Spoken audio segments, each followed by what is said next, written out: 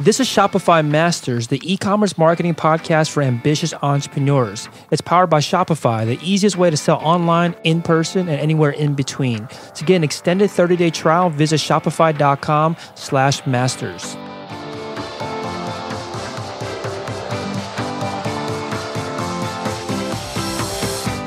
Hey entrepreneurs, my name is Felix and I'm the host of the Shopify Masters podcast. Each week we put out podcast interviews with successful e-commerce entrepreneurs or experts to give you inspiration, motivation, and actionable tips to increase your traffic and sales so your store can generate the sales you need to live the life you want. In the last episode, John and Rana Lustian from Edible.com explained how they went from casting wide nets to focusing on highly qualified traffic. On today's episode, you'll learn from an entrepreneur that has over 20,000 products, but only lists a handful of them on their own site. In this episode, you'll learn why you might need a demo program to sell inexpensive products, how to decide what to sell where when you have multiple sales channels, and how to transition from learning to execution. Today, I'm joined by Jeff Cayley from WorldwideCyclery.com. That's WorldwideCyclery.com. Worldwide Cyclery is an epic bicycle shop on a mission to redefine what a bike shop can be, online or in-store, stocking all the good stuff. It was started in 2011 and based out of Newbury Park, California. Welcome, Jeff. Hey, thanks, Felix. Appreciate it for having me. Yeah, excited to have you on. So, bike shop. So you have one online. You have, I guess, a retail store as well. Tell us a little more about it. Like, what are some of the popular products that you sell online or in store? Yeah, sure. So, I started the business in January 2011, and in the bike shop world, pretty much to even be a player in the game, it's kind of an industry requirement to actually have a retail store. That's just kind of how it works in the industry. So unfortunately, it's not one of those things where you can just get an account and start selling stuff online. It's one of those things where there's a little bit of a barrier to entry, and you do need a retail store to kind of just be a player.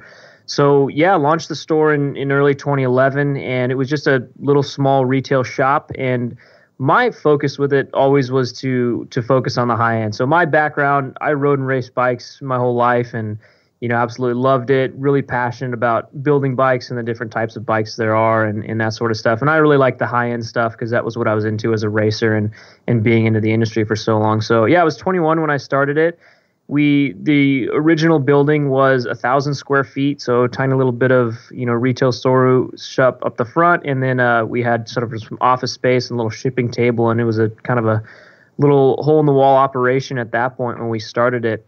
And it's evolved quite a bit from there. Now we're in about a 5,000 square foot building.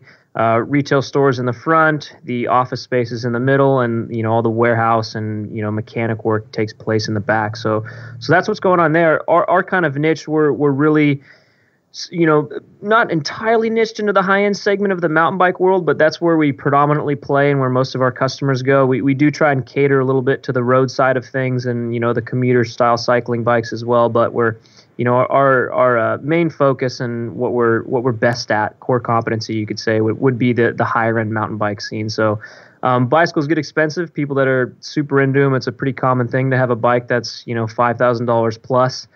So for us, it's $7,000 to $12,000 is kind of the average bike that we build and sell here. And we do a good bit of business in the retail store, but it's predominantly online. We're about 85% online is what we do, and that's really the main focus. The retail store, like I said, it's kind of an industry requirement, so that's why we have a retail store. If we had the choice, we probably still would. I mean, it does help to build legitimacy and give customers sort of that ability to buy stuff online, pick it up in the store, and it's also nice. Some of the products we sell, complete bikes. People can come in here, test ride them, touch, see, feel it, that type of thing, which is nice when you're selling a really high price point product. So yeah, that's kind of the rundown of the shop. So you mentioned that you started this when you were 21, 1,000 square foot retail store, much bigger now, but even back then, 1,000 square feet for someone that's 21, it sounds like a pretty big investment. It's going to cost some money. Did you take on any investments early on? Like, how did you fund the very early days of getting a retail store off the ground, especially that, and then on top of that, the inventory? Yeah. So what I did was, luckily I had, big shout out to my parents. They're super supportive of me. At that point, I basically, asked for a $20,000 loan from my mom, and she gave it to me at a 10% simple interest rate. So she made out on that one a good bit. Paid her back within the first year.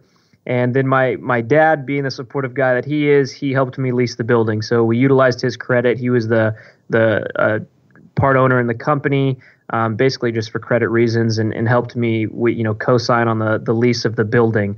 So that's how I did it. I used the $20,000 to fund the first little bit of inventory and put some stuff inside of the building, and then utilize my dad's credit to be able to lease that building.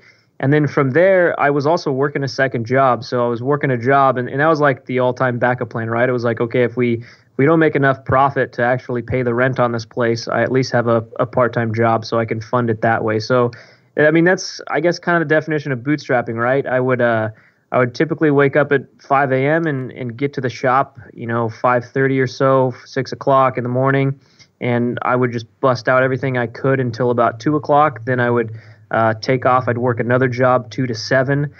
Do that, then I'd go back to my shop, and I would work there from about 7 to 9 p.m. and then I would try and get to bed by 10. And I did that for a solid 2 years, just really hustling and not sleeping very much. And I had a very different life as a 21-year-old kid. All my friends were kind of interested in going out and partying and getting hammered every weekend, and I was just putting my head to the ground and working 16 hours a day. So luckily, it's all paid off, and it wasn't an epic failure, which could have happened, but it worked out. And so yeah, that's kind of how I was able to pull that off. It was hard work, and then a lot of incredible support from my parents.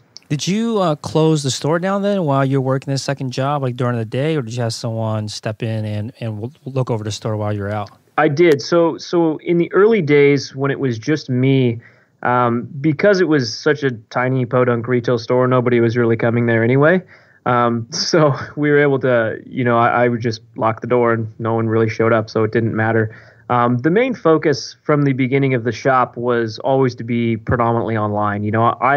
I had been in the industry for a while. I saw that that's the way consumers were going, was buying a lot of these products online. So seeing that trend, really made me think like the typical local bike shop, it's just an evolution. The higher end segment of it, a lot of that stuff wasn't stocked in stores, so you had to go to the bike shop and special order the product anyway, and then they would order it from their supplier or manufacturer, and then you would end up having to come back a few days later and pick up the product. So a lot of the guys that were into the higher end stuff, they already knew it wasn't in the store. Like, they just knew it wasn't there, so they were buying this stuff online.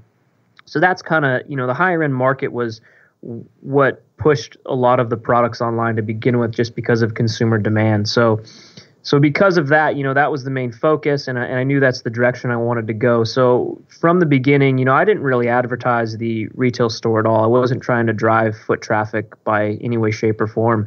I was just really focused on the lowest hanging fruit, which at that point was, what do I know is a top selling product in the industry? What do I know is going to, something I'm going to be able to put on eBay and it be able to sell quickly and we can actually make a profit. So the initial idea was like, get the shop, build it out, have the distributor reps come by and say, okay, this barely passes, but it passes, and you can have an account with us now as a distributor. And then once they gave the account to me, it was like, all right, now we just got to, pick and choose the popular stuff and maybe bring 1 or 2 of them in store, or maybe just see that, okay, they have 50, so I'll just post 5 of them on eBay and try and sell them. So that was the quickest way to market, really, for me. So that's what I would do, while I was there. And then because it wasn't really driving much foot traffic, I would just leave and kind of just made the hours of the retail store were whenever I was there. And that's how it was for quite some time. I had a friend helping me early on that I would try to get to be there, help me out. And he ended up, unfortunately, not working out after about 8 or 9 months. He just, he was great guy, still friends with him, loved him to death, but he wasn't quite ambitious about business like I was at the time, and a little more concerned with doing the usual 21-year-old kid stuff. So because of that, we traded him out eventually for another friend of mine who came in about, I think after about a year and a half of the business being open, and he's still with the company today, and he was a huge help. But for that first year, it was pretty much just me running the show, and the store hours were whenever I was there. So you mentioned that the main focus from the beginning was always to focus on online, predominantly online. What made you say earlier on that you must have a retail store in this industry? Yeah, so it's just kind of one of those. I'm sure there's some other retail industries that are like that, right? Because I think one of our main differences compared to some of the other ones I've heard on your podcast before, a lot of the people you interview are manufacturing their own products. So we're not doing that. We're just retailing a lot of higher end brands.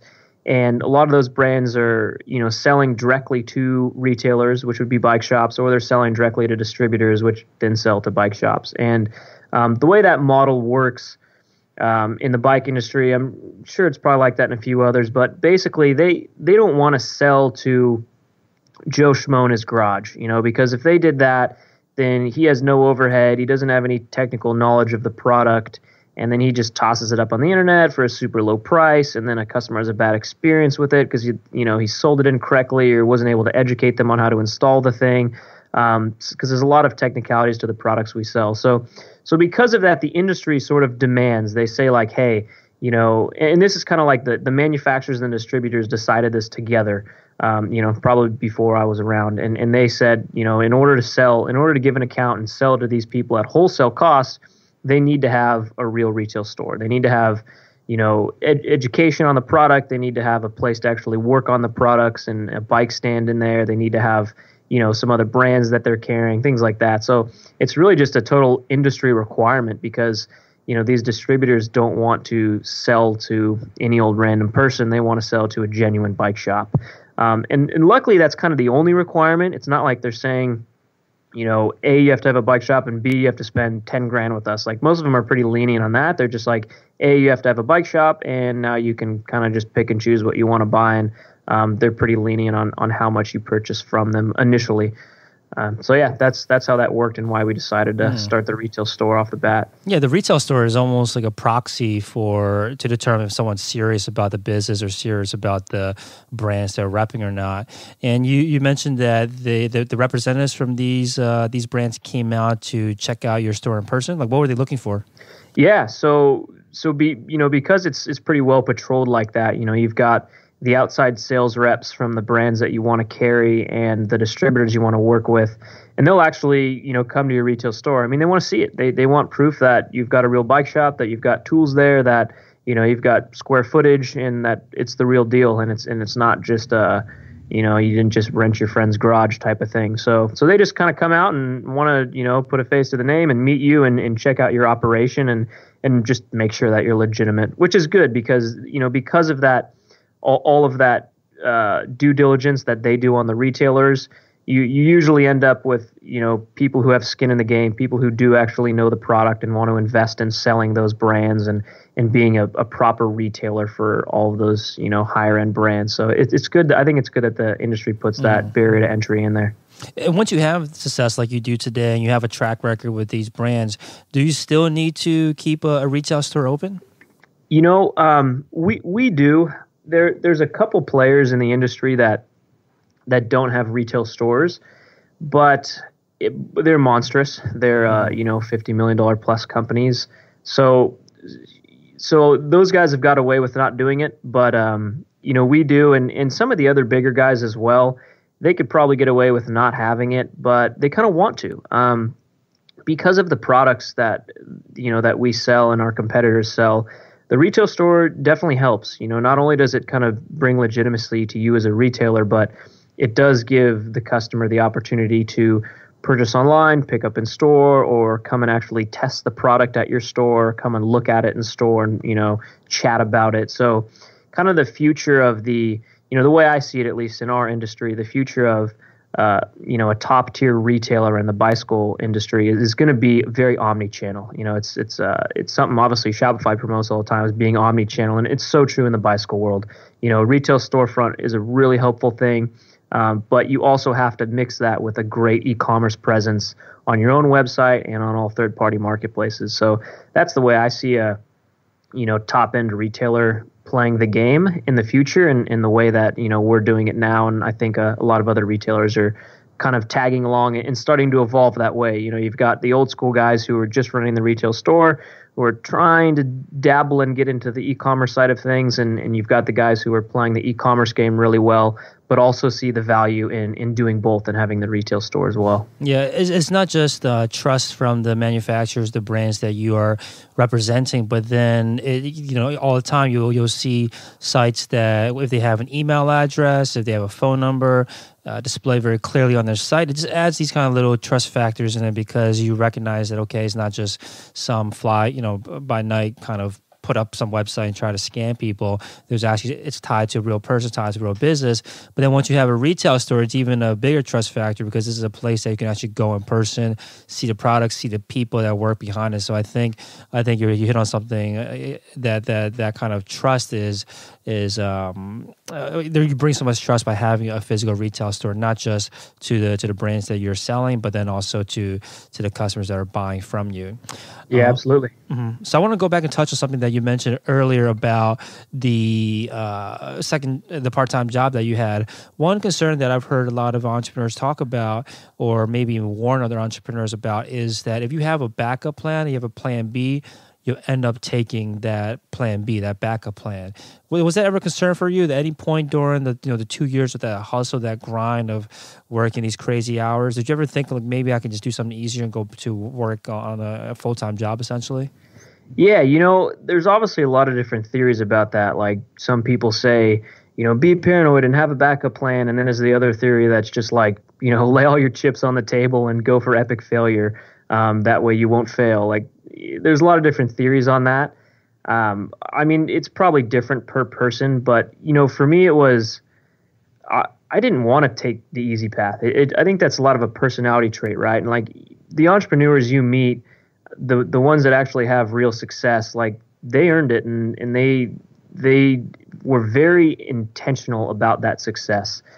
For me, it was, yes, sure. I had a cush job. I was, I was working at another shop at the time that I was employed well and getting paid fair, and it was a decent environment, and it was great. But it was also a dead end job, which I think a lot of people can say they're in dead end jobs to some extent, and that's what I was in, and I was so passionate about the products I was selling, about business, about entrepreneurship, about doing my own thing. And I, not only because like one, I like, of course I said, I want to make a little bit more money and be able to, enjoy a little bit nicer lifestyle, but it was really, that was a minute part of it, for me. For me, it was really just, it would be so fun and such a challenge to build a business. And I was so passionate about creating something and just doing something cool. Like I just personally inside at that point felt like I don't want to be average. I don't want to just be another person who has an average job. I wanted to be that kind of person who did something a little bit unique and was an entrepreneur and had a company and had some success at it. And I cared about that. I cared about about striving for some greatness and not going for the average easy route. And I think, from my personal experience, that's how it was. Because I cared about doing something unique, plan B, like, yeah, it was nice to have in case everything fell apart. But, I really was hustling and cared and had serious intention towards making the business a success because that's just what I wanted. And I wanted it bad, and I was ambitious for it, and I went for it. So the plan B was just there as sort of a safety net, but it was definitely no way, shape, or form a consideration of me going back to it, especially, and some pressure gets involved there too, right? I signed a 1-year lease on the building, so there's some pressure there, and I obviously didn't want to fall back and take plan B and then have to pay for the building. And so I don't know. I think that's kind of boils down to who you are internally. I think having a plan B is good. I think that's smart. I like the, there's some business adage, and I can't remember which business book it is, but it's, only the paranoid survive. And it's just talking about being cautious with things. And I think that's a smart route personally, but, everyone's different. Putting all the chips on the table might work for someone. For me, I liked having that plan B and having that second job and having it as a backup plan to just be safe. But at the end of the day, I knew what I wanted, and I was going to work super hard to make it work. And I knew it was going to be better than Plan B once it came to fruition. So one of the other things that you mentioned that you wanted to do from the get-go was to focus on the high end. You wanted to have the high-end products, and because that was what you're interested in. From a business standpoint, though, was there also was there also a business aspect of that to focus on the high end rather than, I guess the low end or the mid-tier? Yeah, definitely. So, I mean, the bicycle world, once you get into it, it's very complex. I mean, you have everything from your $100 bikes you see at mass merchant retailers like Walmart and Toys R Us and things like that. And then you have your, step above your $300, $500 bikes that you predominantly see on sales floors at your typical local independent bike dealer. And that local independent bike dealer might also have some higher end products there, some $2,000, $3,000 bicycles. And for me, I came from racing bikes and got really into the industry. And as you get more and more into something, you want to try the nicer stuff, and you save up your money to get the latest and greatest thing that was just released. And so those were the products I knew the best. And they were obviously it's more of a niche market, but obviously there's more money in selling a $7,000 bike than there is in selling $300 bikes. So to me, it was like, one, there was, the business sense made more sense because it was, going for the high end. I would rather, if I was going to own a car dealership, I'd rather sell Ferraris and Lamborghinis than sell Fiats, and so I just kind of used that same thing in the bicycle world. I liked, knew, and care about the high end stuff, and there was, obviously it was more lucrative. So that's where I went as opposed to targeting the lower end stuff because, I think it's an element of passion too. Like I'm genuinely passionate to this day and always will be about high-end, top-tier bicycles and all the components that go on them. And I love using them myself, and I love selling them, that sort of thing. I don't really care for the cheap stuff. I know there's a huge mass market of, selling beach cruisers for $100, but I don't know. I can't get excited about that. And, I'm not really in the business just to make a buck. I'm in it because I like high-end bikes and I'm passionate about that. So, there's a couple reasons why I went to the high-end side right off the bat. Mm-hmm. And not everything on your site, though, is thousands of dollars. Like you're saying, some of these bikes, some of these frames alone are $2,000, $3,000, $4,000. But you have, of course, accessories as well that are a lower price. But this kind of gives you the full gamut of prices, right? From the not so expensive to the ones where you have to take a lot of time considering whether you want to buy it or not, or do some more essentially price shopping even. Now, does that affect your marketing? Like, how do you decide to market or display the products when it's let's say a $6,600 bike that I'm looking at right now versus a $30 pair of gloves? Yeah, it's a tough line to cross because it's almost an identity thing, right? It's trying to say, who are you? Are you just a high-end retailer or are you any other bike shop? And that's been something that branding dilemma has been tough for us over the years because we have access with all the distributors that we work with to the gamut of cheaper stuff to the top tier stuff. And we found over the years as well that some of this mid-range stuff actually sells really, really well.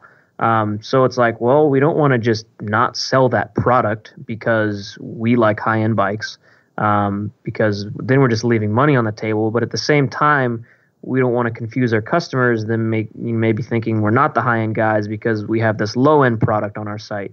So, and it still is to this day. We don't have it perfectly figured out. Obviously the most of our branding, marketing, and promotion, all of that focuses on the high-end stuff. And, when you hit the site, the homepage, all you're going to see is the high-end stuff. But if you do your digging, there's some cheaper stuff on there, whether it's accessories or it's even just components, like a suspension fork would be one of them.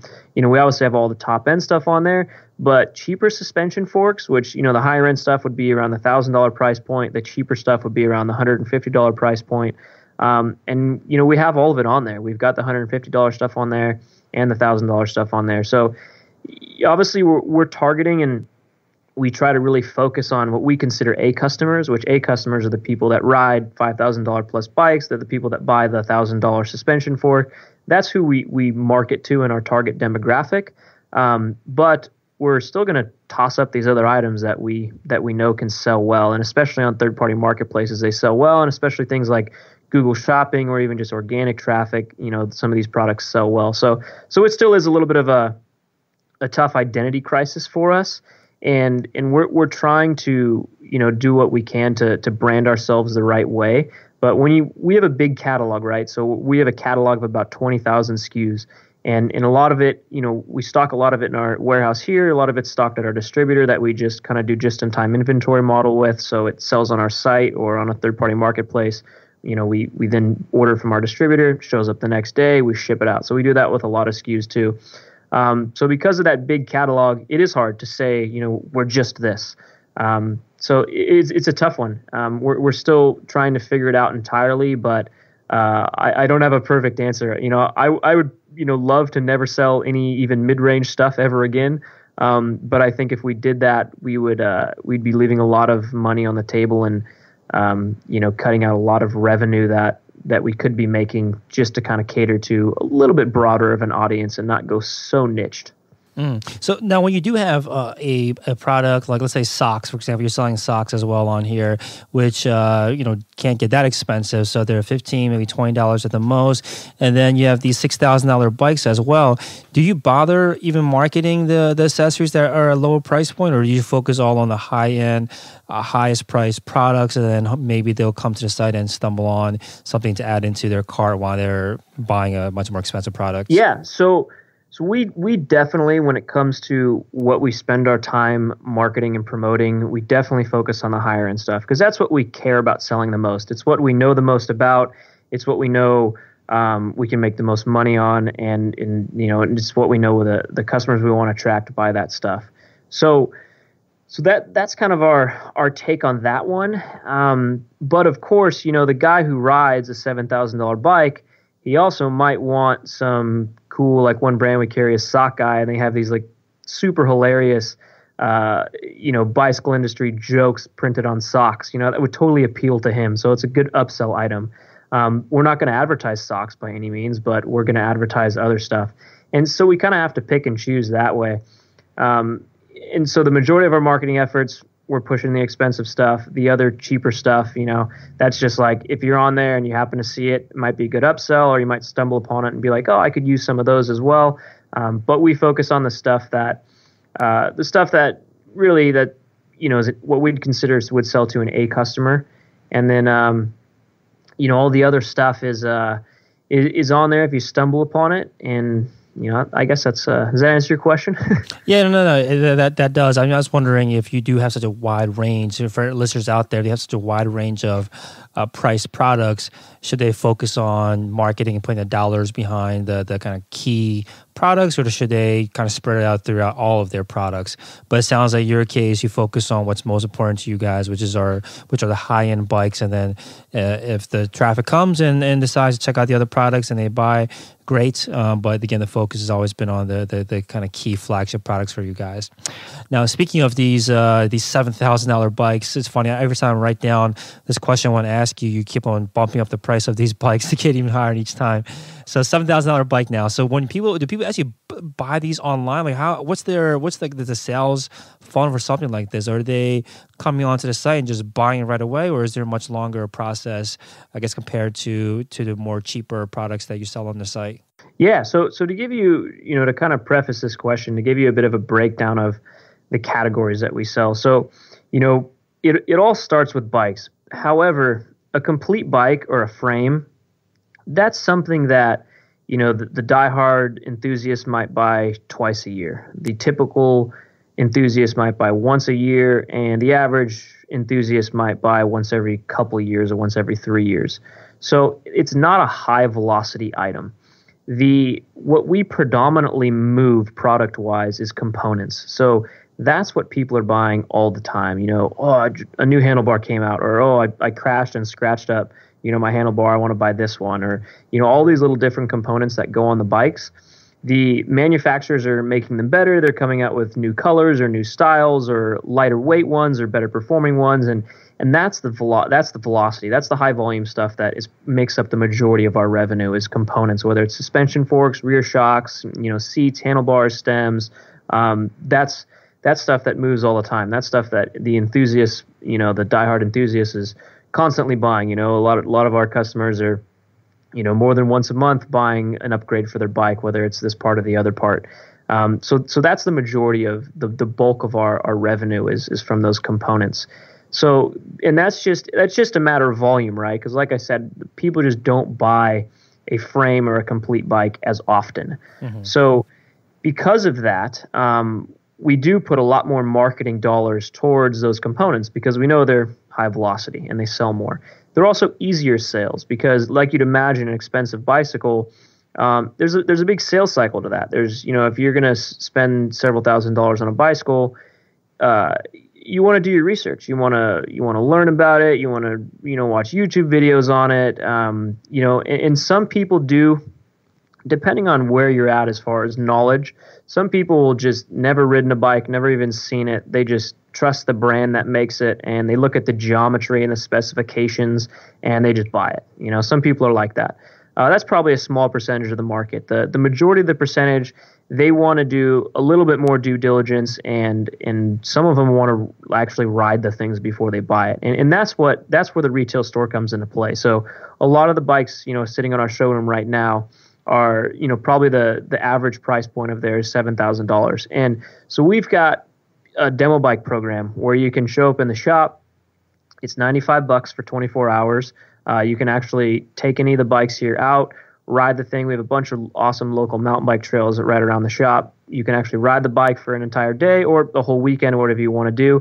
And then the money you spend on the demo, so say you spent $95 for a one-day demo, that goes right towards your purchase of a bike or a frame. So when you're serious about it, it's no question, $95, I can ride the thing before I spend $7,000 on it. People love that.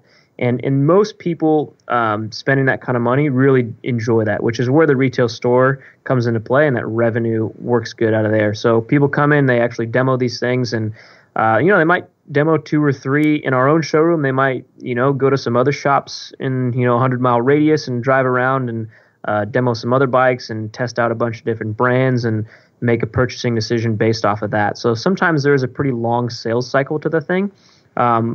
Which is why bikes are just something that doesn't move super fast. But components are something that people are more willing to just, that's awesome, and look at the specs and look at it and, I want it, and they just impulse buy it. So yeah, these long sales cycles, I think the concern that people have when they're entering an industry like this is, how do they stay top of mind? How do they stay in the mix when people are going through these purchase decisions? Because the more time a customer has, the more opportunities they have to essentially bump into your competition, bump into alternatives. What do you guys do to make sure that you are in the mix, then that you are going to be considered amongst the competition when it's a longer sales cycle? Yeah, so that one's pretty tough. And I think the best thing that we've executed on to stay top of mind in the consumer's mind is really focusing on the stuff they buy often, right? The consumables, whether it's tires or grips or brake pads or just component upgrades. So if we're selling that to them all the time, when it does come that one time a year, twice a year, when they're going to buy a new bike or a new frame, they remember us because they've had a good experience shopping with us before.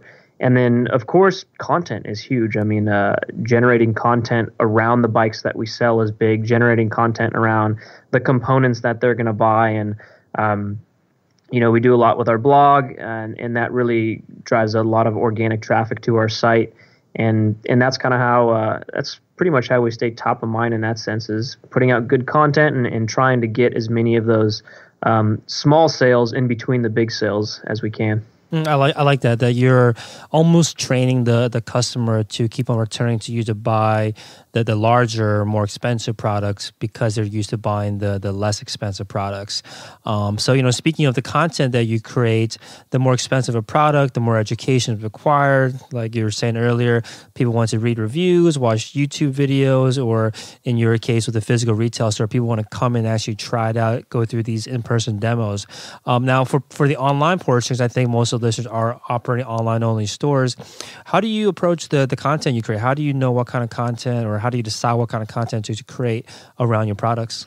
Yeah, so I think, when we make a decision of what kind of content we're going to create, we have a little bit of a rule book that we like to follow. And, one of it's, we always try to, us being a retailer, we're always trying to be kind of the first person to create content. I mean, that makes a huge difference. Is if you're the first, if something's going to get released and you have a relationship with the manufacturer and they say, hey, we're going to publicly release this new version of this product or brand new product entirely on this date, and here's all the information about it.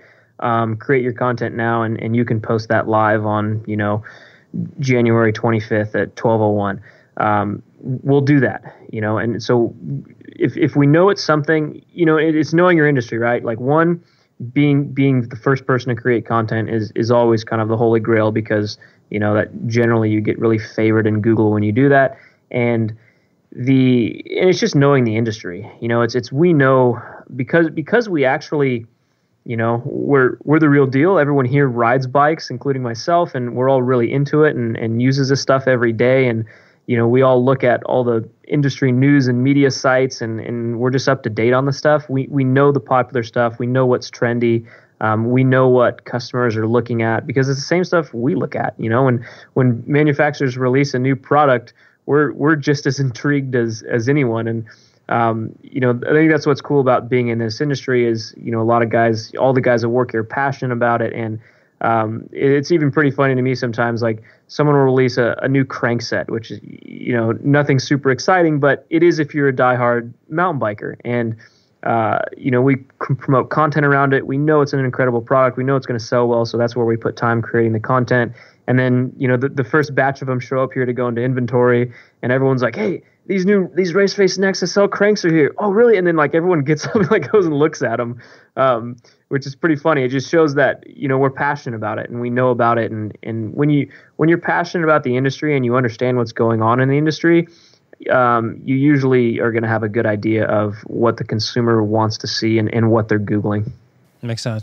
Now, you mentioned earlier about how you believe the industry, and maybe not, definitely not exclusive just to your industry, but omni-channel is the big, I think, the future for marketing and sales for any industry.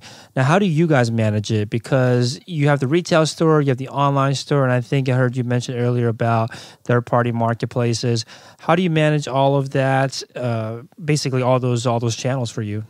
Yeah, so that boils down to, of course, being pretty darn organized makes a big difference there. But there's a piece of software we use called Channel Advisor, and they're sort of a multi-channel inventory management piece of software, and it's pretty expensive stuff depending on it's kind of revenue based and the amount of SKUs based and things like that. There's some competitors out to them as well that might be a better fit for different particular situations, but the one we use is called Channel Advisor, and that's kind of our inventory hub. And from there, we house all of our inventory data within Channel Advisor, and that's how we know what's in the retail store and how we can ring people up through that, and it's how we then push that product data to eBay, Amazon, Jet, and Shopify. So that's kind of the biggest secret there is, you definitely have to use quality software, because if you're trying to do any type of omni-channel operation, even just 2 online channels, and you don't have a good quality piece of software that's helping you manage the inventory and keep those inventory levels synced across all the channels, that'd be a total nightmare and would make it impossible. And I think part of the reason why, we've had some pretty good success against our competitors is because we've done a better job at utilizing software and making sure that our inventory levels are synced across the different channels and making sure they're posted properly and just managing that data is huge. So, that's a big piece to the omni-channel puzzle, is just having a good piece of software to back you up. You are selling in so many marketplaces and also on the online store and the offline store. I'm sure that you don't have the same types of products are in the physical retail store as you do on your own store, as you do on the marketplaces. How do you decide what to sell where? Yeah, so the way we kind of do that, we try to keep our website a little bit more niche to our target audience as much as we can, and we don't want to clutter it too much with products that we don't really think make sense to the visitors. We just want to kind of do our best to narrow down the product breadth that's actually on the website. And then if it's other random things, like some of our distributors sell other kind of off the wall items. Like one of them also carries a little bit of camping gear or stuff that's like a different type of cycling, like triathlons and stuff. There's a lot of specific tri gear, and it's not really our core competency, so it's not really something that we'd want to get on our website, but it might sell really well on Amazon or eBay, so we just kind of post it there. So we're kind of just pick and choosing, and a lot of that's brand based, right? So a lot of the brands we deal with, this brand here, they just are in the high-end mountain bike scene, so we know they're going on the website. This brand here, all they do is, high-end triathlon gear, so probably not the best fit for the website, but we'll post some of that stuff to third-party marketplaces. Can you say more about why you keep the products on the store niche and have a narrow catalog? Yeah, so that kind of goes back to that thing we were talking about earlier about the identity of you as a retailer. And of course it's beneficial for the customer. It's kind of tough, right? Because there's that thing like customers want a huge selection, and that's one of the things you hear Jeff Bezos say, right? Whereas people go to Amazon because they have everything.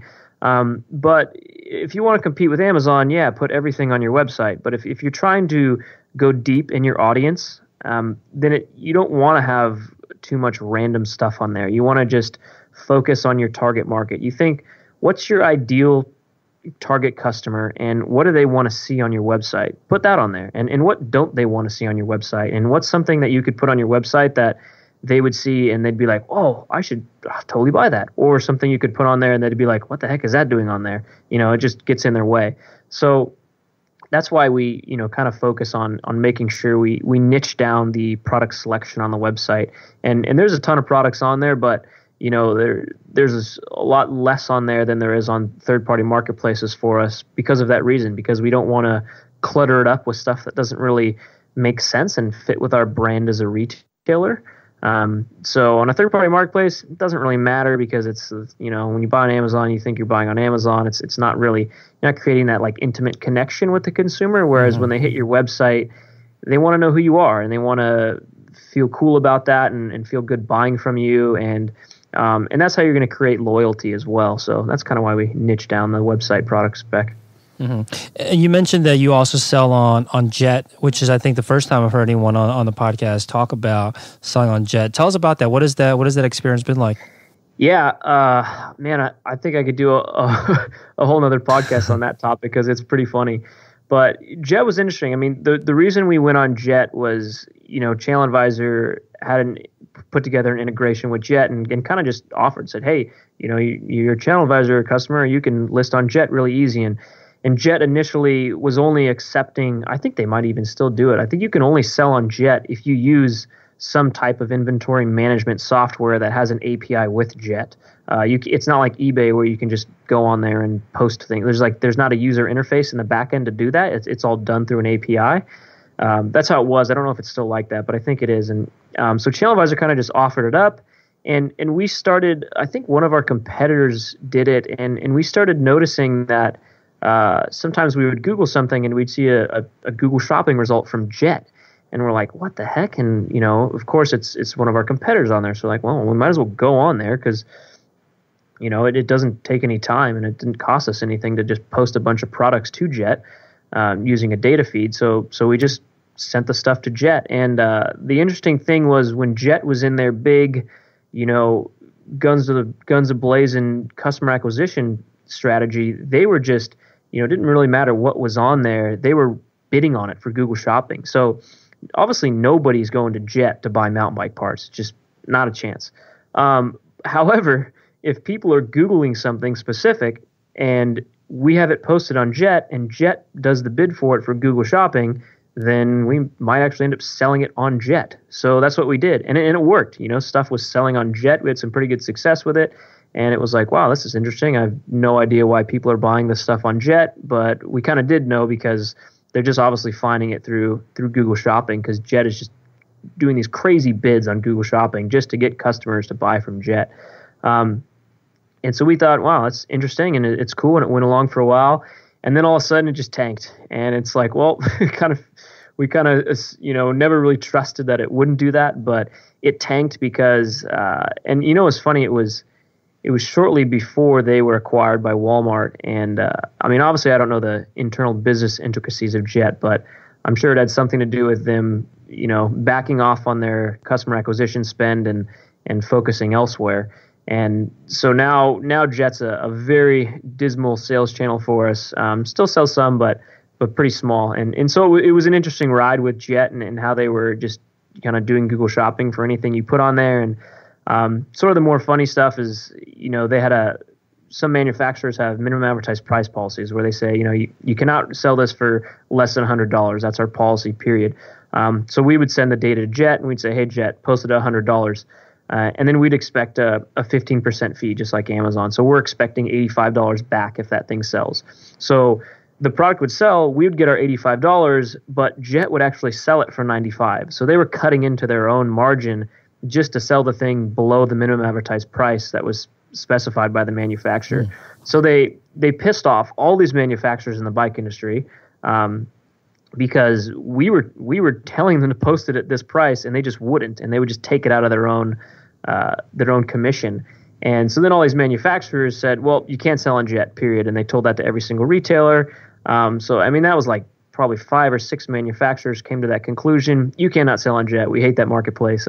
So it was a wild ride. It was crazy to see, what Jet did, how they started. I'm really interested in the business side of what happened there, and their massive acquisition from Walmart was interesting. And Mark Lohr, the guy who started it, is obviously pretty much an e-commerce god. So it was pretty cool to see what happened with the company, and interesting to be a retailer on there, see how it all went down. Yeah, that is interesting. Now, do you also do Google Shopping ads yourself directly too?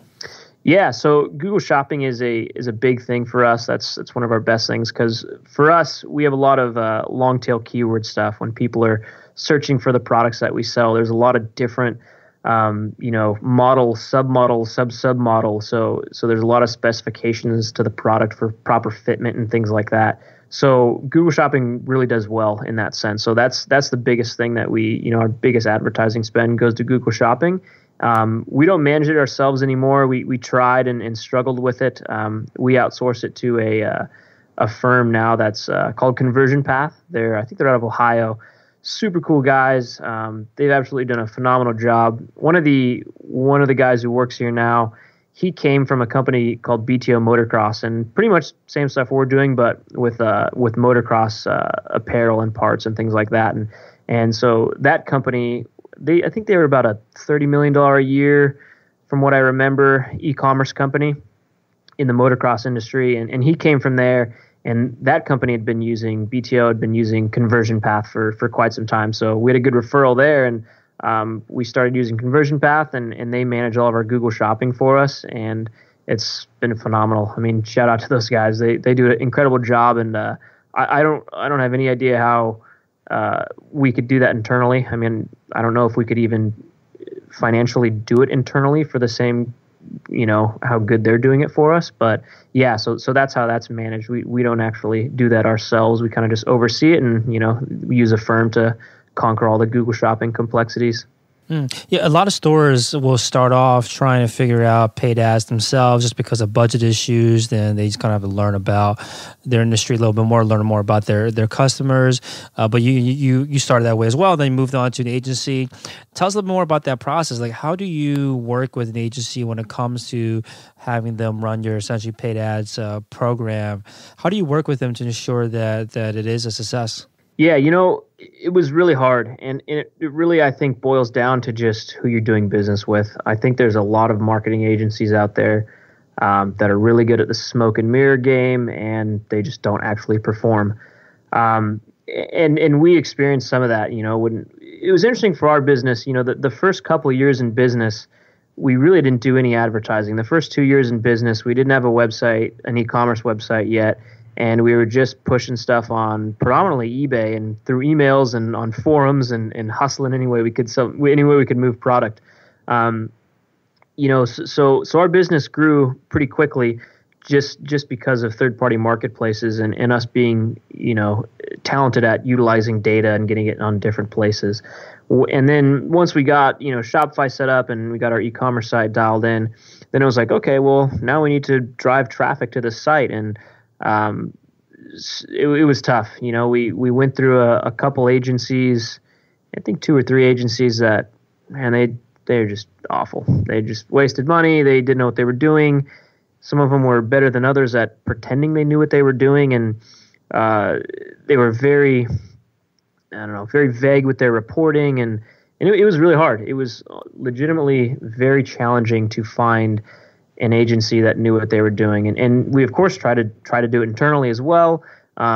We tried to do our own data feed and do Google Shopping ourselves, and just we were wasting too much money and not seeing that much return on it, and it was pretty tough. And then and that's why when Michael here came over from BTO, he had that. He already knew Conversion Path was a great agency because BTO had been using them for years, and we kind of just lucked out, right? We learned about Conversion Path and finally gave a swing and gave them a try, and they just performed. They did a great job. They were extremely thorough with reporting. They are extremely. I think the biggest tip I can give you is if you're looking to go with an agency, the biggest thing you'll notice is an agency usually that doesn't know what they're doing. They're very focused on revenue. Look at them. We brought you all these sales. An agency that knows what they're doing is very focused on profit, and that's how Conversion Path is. I think the Conversion Path was actually founded by a guy who was a CFO of a company prior. So they're very focused on profit, and they're very focused on giving every single report has a very good breakdown of your actual ROI, and it's a net profit figure. So it works. That's one of the biggest things. A lot of agencies will just. I mean, trust me, you can make a lot of money. You can lose a lot of money and sell a lot of product. Using Google. Actually selling a lot of product and not eating all your net profit up doing it, that's a lot more challenging. And so finding an agency that actually cares and will even mention the word net profit, you're probably in good hands. Most of them don't even say the word net profit. They just talk about how much revenue they brought in. And so it was really hard. It was challenging for us, and we lost a ton of money messing around with agencies that just didn't know what they were doing. Yeah, there's that joke that it's easy to make $1 million if you spend $10 million, right? It's not. It's how do you get the return, the actual positive ROI on your ad spend? That's the most important. That's the key, really, to using paid ads. So, can you give us an idea of the growth or the success of the business today? Since you started in 2011, it's been 6 years now. 6 years in business. Give us an idea of how successful the business is today. Yeah, so we're doing pretty good now. We just closed 2016 at $5.3 million in revenue for that year. That was a 35% year-over-year growth from 2015. As far as orders go, we shipped about 34,000 orders in 2016. So we've still got 100% positive feedback on eBay and 99% on Amazon. So we're pretty proud of that. We've got some great reviews on Google and Yelp and Facebook, and there's 10 people here, and we're at about 5,000 square feet location now.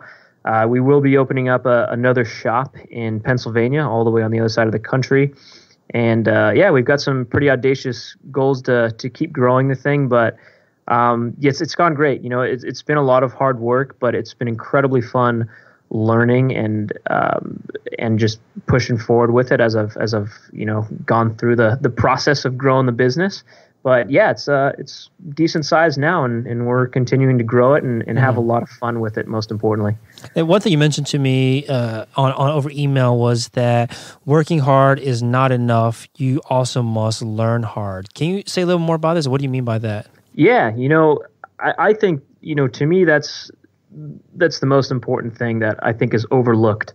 There's so much talk. It's pretty obvious. If you get into the entrepreneurship world, you start reading books about entrepreneurship and business and all that sort of stuff. You're going to hear work hard until you can't stand to hear it anymore. It's just kind of a given these days. You got to work hard no matter what you're doing, whether you're trying to be an entrepreneur or you're trying to be successful in the corporate world. You got to work extremely hard. But the biggest game changer for me was learning. It's all knowledge. So I think a lot of what I credit the success of this business to is me just being proactive about learning. It's reading books. It's and the guys that work here too. The team here, doing everything I can to motivate them to read books, and it's incredible. You can learn so much And it's not just books. It's just quality content in general. Whether it's listening to great podcasts or watching YouTube videos or going to meetups or other, getting involved in other entrepreneurship organizations, things like that. You just have to learn, because if you really look at, what's the difference between you and somebody, say your vision for yourself, everyone's got a different vision and goals, but say your vision is to be an entrepreneur who runs a, $50 million annual revenue company. The difference between you and that person is just knowledge. He just knows how that thing was built. He understands business better. He has so much more knowledge of the market in general, and knowledge is just huge. And actually putting that knowledge to use is obviously a key factor there, but I'm going to assume that's an assumption that people make. So yeah, that's kind of how I feel about that. I think that, I've had epiphany after epiphany by reading books, by working with business coaches, by getting involved in entrepreneurship organizations and meeting brilliant people that were way ahead of my success level and knowledge level. And that's just so important. And I think, anyone listening to this podcast is doing a good thing. They're listening and consuming good content that might help them grow their own e-commerce store. So, working hard is a given, but learning hard is kind of the secret that I think a lot of people miss. Yeah, I think maybe a good question to close on is, how do you actually make sure that you use the stuff you learn? Because I think a lot of times aspiring entrepreneurs, first-time entrepreneurs spend a lot of time learning, but then don't put into action and just kind of waste a lot of time. I guess not really wasted, but they spend way too much time on the learning phase and don't move into the execution phase. What's worked for you? For me, I think habits are the biggest thing. You could read a book called The Power of Habit. It's pretty insightful about that. But if you can read a book, and every time you just have to be conscious about that. You have to be conscious about, while you're reading this book and learning or listening to this podcast or watching YouTube video, you have to be conscious that your goal is to find nuggets of knowledge that you can actually implement into your own life. Like that's your goal. So once you know your goal, so that's your goal, is to find those nuggets of knowledge you can implement into your own life. That's your goal with this content. Now, consume that content, and every time you see, oh, that's interesting, I could probably make this change and actually implement that into my own life. Just execute on it. Write that down. Just have that goal when you go into it, when you first start consuming that content. And once you have that goal, you'll find those nuggets that you can implement in your own life. And just the best way to do it is to set up a habit, right? Find something that you can set up a habit, or, if it's just a one-time thing, write it down and just, use some willpower and execute on it. And I think that's a personality thing too. Obviously a lot of people read books and get all amped up and then don't do anything about it. I don't know. I think that's a habit too. If you're, once you get into a good habit of consuming content and specifically looking for nuggets that you can pull out of there and put into your own life, you get into a good habit of doing that, and a good habit of actually finding those nuggets of knowledge and executing on them. And it just kind of snowballs from there. It's all a habitual thing. Once you get into that habit of doing that, you continue to find them in more content you consume, and it continues to make your life and your business better. And that's kind of the goal. For me, I'm always interested in anything that can make my life better, whether it's something very simple or it's some drastic change. I really like to think long thoughts about those type of things and then do my absolute best to execute on them. So I think that's different for every person. And, obviously it requires willpower to execute on the stuff you learn. But what's useful is just, knowing that your goal when you consume content is to take something away from it that you can actually implement in your own life. And I've kind of tried to do that, in the company here. I've put together a worldwide cyclery reading program. So all the employees here actually get $20 an hour to read a book. And that time is based off of the audiobook time. And there's a couple caveats. The first one is it has to be recommended or approved by me. And when they're done with the book, they have to, send me a little book report and an email about what they thought of the book, and then 3 things they're going to pull away from the book that they're going to implement into their own life. And I've put that in place here to kind of inspire people to read and enjoy it. And it's been going now for about 6 months, and it's working Pretty well. I mean, I thought it would work a little better since I thought the cash incentive was pretty good, but a lot of the guys here are not, they're not money hungry. It's not the finance industry, so they don't care as much about that. But they're, a lot of them are reading books, and I love watching, the guys here. I mean, anybody learn something and put it into use in their own life, and that's inspiring to me. But yeah, I mean, just trying to sum up what you learn and then just be diligent about actually using that knowledge. That's huge. Super important. Awesome. I think that's great closing advice. Thanks so much again for your time, Jeff. So worldwidecyclery.com, again, is the website, is the store. I also have a retail store you guys can check out. I think you can find that on the worldwidecyclery.com. Anywhere else you recommend listeners go and check out? They want to follow along with what you're up to? Yeah, our Instagram's pretty cool. It's obviously pretty tailored to a bunch of high-end bikes and fancy stuff there. I'm on Facebook as well, Jeff Cayley, Jeff, last name Cayley. I honestly don't personally partake in Twitter or Instagram or much Facebook at all myself.